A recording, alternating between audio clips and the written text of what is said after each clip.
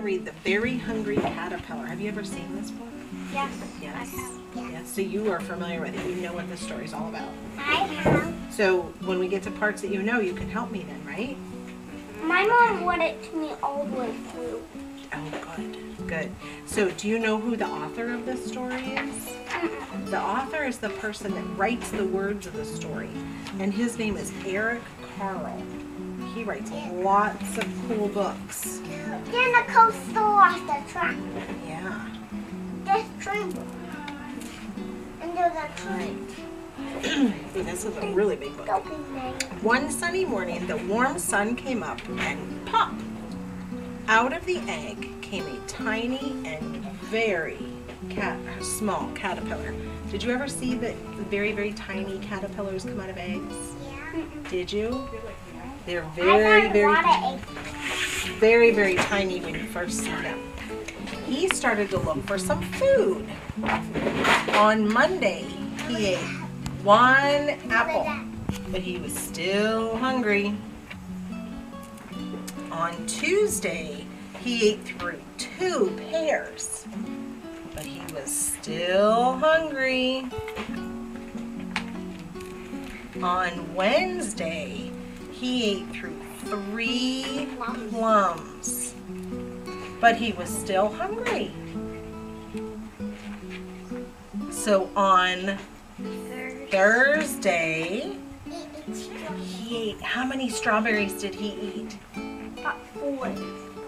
4 of them. So he ate through 4 strawberries, but he was still hungry. On Friday, he ate through 5 oranges.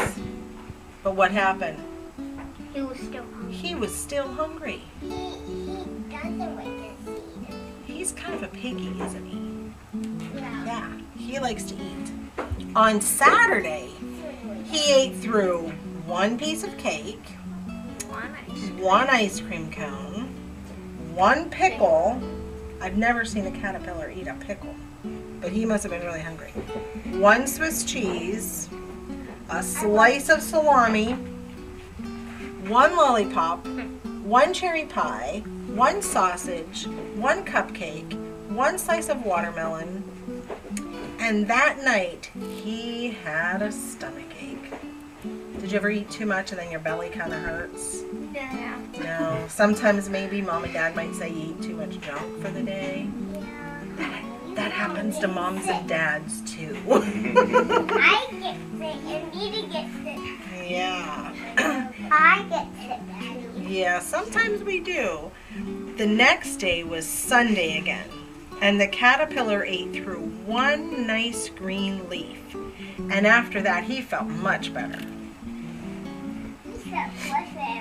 He did. Now he wasn't hungry anymore, and he wasn't a little caterpillar anymore. He was a big, fat caterpillar. He built a small house called a cocoon around himself. He stayed inside for more than 2 weeks, and then he nibbled a hole through the cocoon and pushed his way out. And he was a very beautiful butterfly.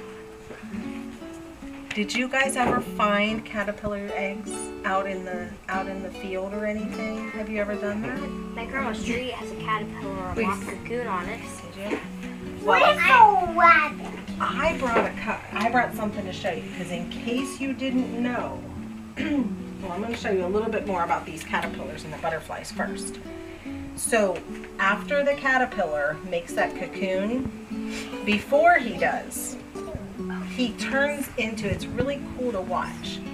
He goes onto either a stick or a branch, and he goes and he attaches his one back end up there. And they have like this little whip that they use to attach to like a stick or a twig or a branch. And they attach themselves, and then they come and they make a J with their bodies, and it comes straight down and it looks just like this. And then they hang there for about a day maybe. And then they start to make that little cocoon. This one's called a chrysalis. It kind of goes around their body. And usually it's so quick. I never see it. We do caterpillars every year, and I've never been able to see it. So last year I put my iPad up and I did the slow-mo so that we could capture it, and it still was so fast. It was like and it was done. It was crazy. And then he stands and he goes in this chrysalis. Then for the monarch butterfly, before he gets ready to hatch, see this little orange stuff up at the top of the chrysalis? It gets these little orange bubbles. They're like little bubbles almost. Yep. Little beads. Maybe they're like little orange beads. Like almost like a jewelry.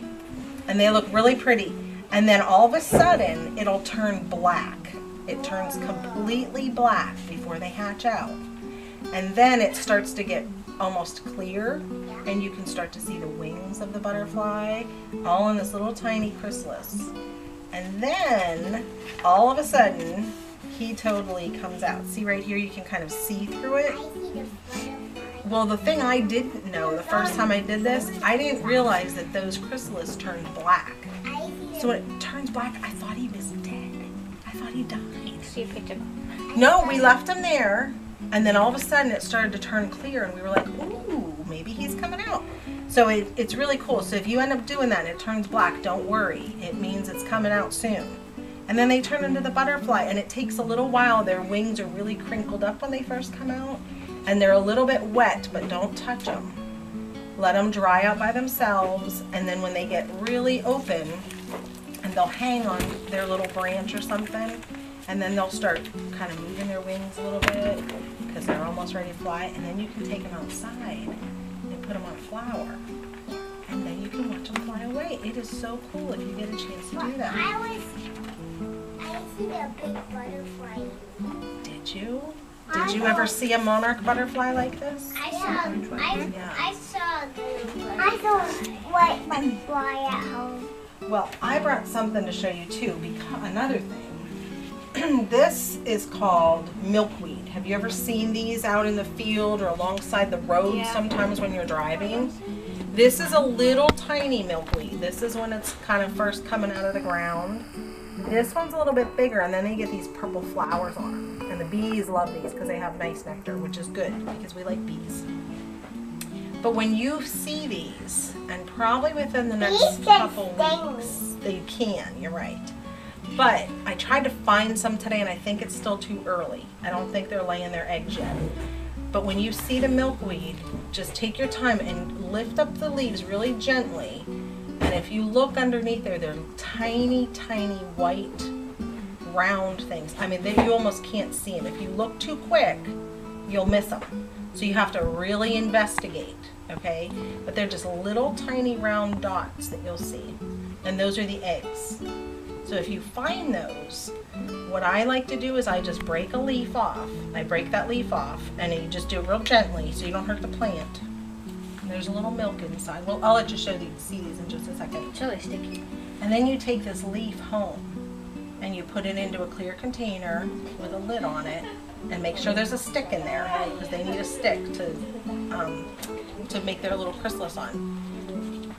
And make sure you put holes at the top of the lid so they have air to breathe, because if they don't have air to breathe, then you won't have a butterfly. But then you also want to make sure, if you don't have any of this around you, take a few leaves with you and put them in a Ziploc bag with just a little bit of water and put them in your refrigerator. Because then when the caterpillar hatches out of the egg, it is so tiny. They start off super, super tiny. Okay, and then you'll watch them grow, because you have to make sure the leaf is in there, and they like the fresh ones. So you have to keep the leaves really fresh for them, and then they'll eat them, and you can watch them grow bigger and bigger and bigger. Yeah. Then you'll know he's going to get ready to be in the cocoon when he makes that J. Okay, when you see him hanging, and you'll see him because it's a day or two that they're hanging on that thing in a J. But it is the coolest thing if you get a chance to do it. You really need to do it. Do you want to come and touch the milkweed? You can touch it if you want to. And it's kind of sticky, just don't eat it or anything. But the caterpillars love that. It's kind of sticky. You can just wipe it off on your, you can do this, it'll go away. And then just make sure you wash your hands. I don't think it'll hurt you, but the caterpillars, that's where they get all their nutrients and their vitamins from.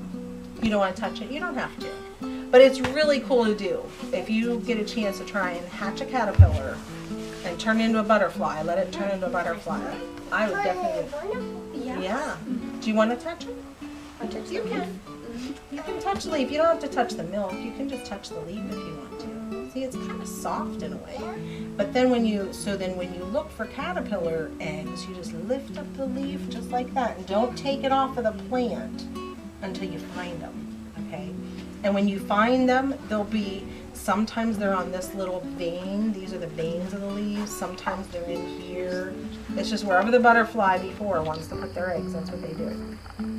But it is the coolest thing. It really is fun to watch it. And then it's really cool to let them go, because then they can go and lay more eggs for someone else to find their eggs. Or you. Or you again. Yeah. Oh, and this is the seed pod. If you see milkweed, there's a little seed pod. Do you want to touch this one? It's kind of soft. It looks like it's prickly, but it's not. It's kind of soft. Isn't that cool? It is kind of soft. Yeah. Do you want to touch this one? Yeah. It feels really neat. It's not prickly. You can touch it. It won't hurt you. Isn't that cool? It is cool. Yeah. I think she wants to look at the book. Now my hands are all sticky from the milk.